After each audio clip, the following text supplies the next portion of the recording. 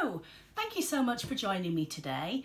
I'm Sarah Janes from soapschool.com, and today I wanted to show you how to make a very simple soap. With the coronavirus being widespread across the world, I know it's really difficult for a lot of people to get hold of soap and hand sanitizer, and actually soap is the best thing that you can use right now. And if it's not something that you can get locally from your stores, you can make this at home really simply. And we're just going to be using 3 ingredients: water, sodium hydroxide and olive oil. So let's dive in and start making a traditional Castile soap. So I have a stainless steel pan. I'm just going to pop it on some scales, and I'm using just a regular olive oil, and it doesn't matter which you use, whether you use a pumice, whether you use an extra virgin, makes no difference at all to the soap that you're making. And pretty much everybody can find olive oil.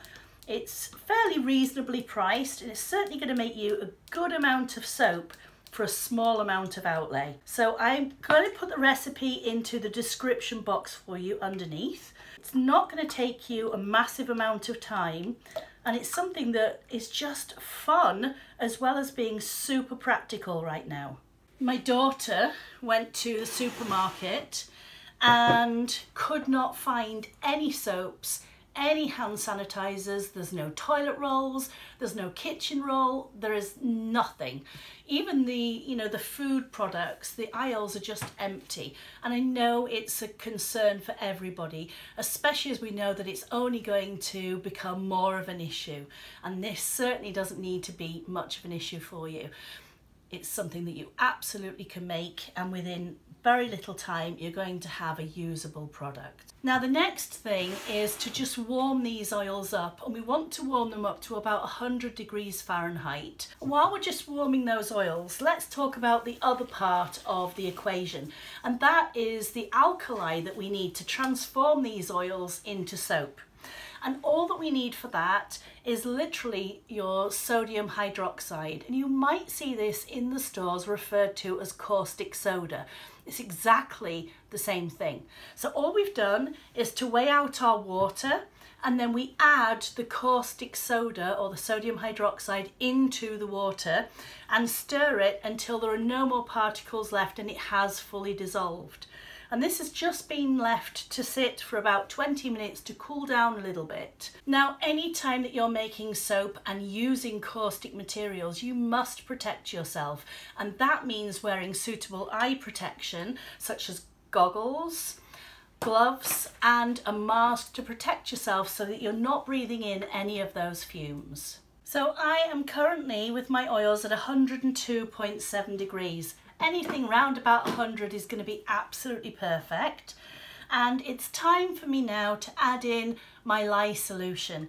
So just quickly add that in, give it a good stir, and then pop this jug into the washing up sink. Make sure that that's washed up properly. And the mixture often goes cloudy at this point. It's absolutely normal. So you might be wondering why to use hand soap rather than a hand sanitizer during this corona crisis. And that's because the coronavirus has a lipid layer, and that means it's basically a fatty layer on the outside of the virus. And the soap breaks down that lipid barrier and then kills the virus. It can't survive without that lipid layer. So hand washing is actually really beneficial, and it's so easy to do. You just got to make sure that you wash your hands thoroughly, and you'll certainly be helping yourself and your family. So we've added in the lye solution now, and I'm just going to use a regular stick blender. You've probably got one of these at home. You might call it an immersion blender, and we're just going to start mixing this up until the mixture starts to thicken.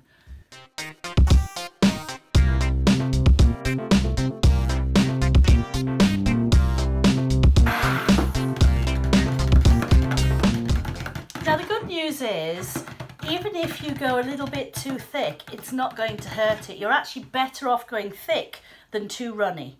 And that's absolutely perfect now.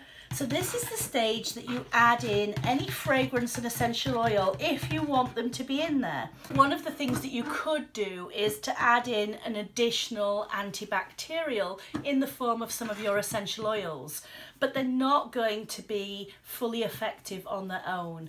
So you could use something like tea tree, you could use lavender, but you know, for this to be effective, you do not need to use an essential oil at all, or a fragrance oil. It's absolutely fine for it to have no scent at all and it will be just as effective. So the smell is optional. Don't rush out and think that you've got to spend a fortune on these ingredients, because you don't. And then the final thing is literally just to pour all of that beautiful soap into our mould. If you have any left over, that can be poured into an individual mould. Now, what happens if you don't have a fancy soap mould? Don't worry, you can use so many different things. This is absolutely optional. You can use pretty much anything that you already have around your house. So if you've got some silicone baking trays, or some silicone cupcake bases, they will work just fine. This is literally just an ice cream tub, a paper ice cream tub, and that will also work absolutely perfectly.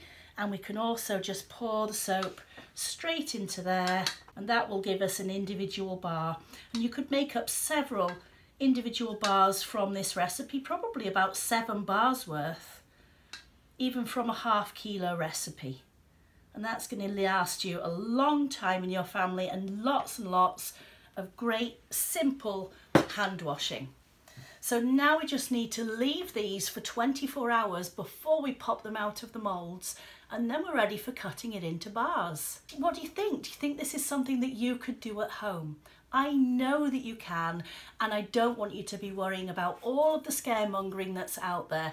There's always a solution, and these are things that you've probably already even got available right in your home or with easy access to them. And here is that beautiful soap, all finished and ready for cutting.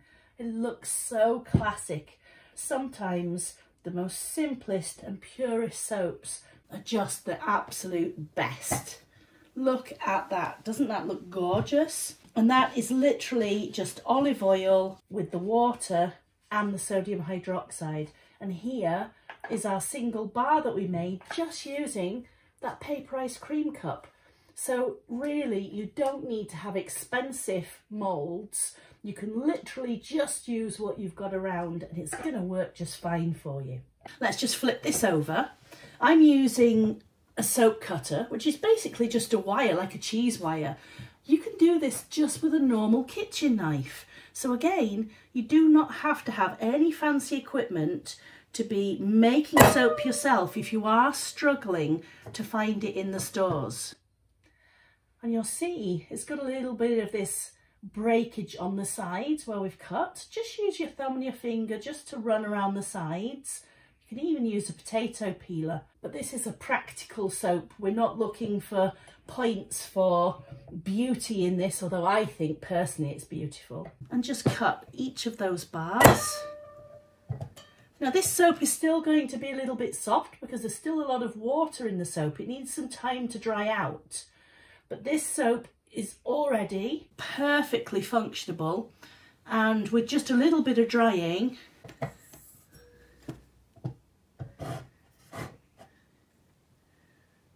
ooh, that's so satisfying cutting through that soap. So you really do not have to have anything special at all. Just give this a little while to dry. If you don't give it some time to dry, the only problem you're going to have is that it washes away a little bit faster, but you have a beautifully serviceable soap here. And you know, that small amount that we made up is going to make us 6 really nice sized bars. So this is something that you can make up fast and know that you've got something if the worst case happens and you cannot find it in the shops. I know that just yesterday even on the news they were saying there's a lot of places that haven't even got a basic bar of soap available at the moment, and there's no need for that at all. You should be able to get soap from a handmade soap maker, or check out on Etsy or on some of the online stores, because there truly are some incredible soap makers out there. And the nice thing about handmade soap is it contains all of the natural glycerin, which a lot of the commercial soaps strip out. And if you're going to be washing your hands a lot, it kind of makes sense to have a soap which is going to be a little bit more moisturising, a little bit kinder to your hands. So there we have our beautiful, very, very simple soap.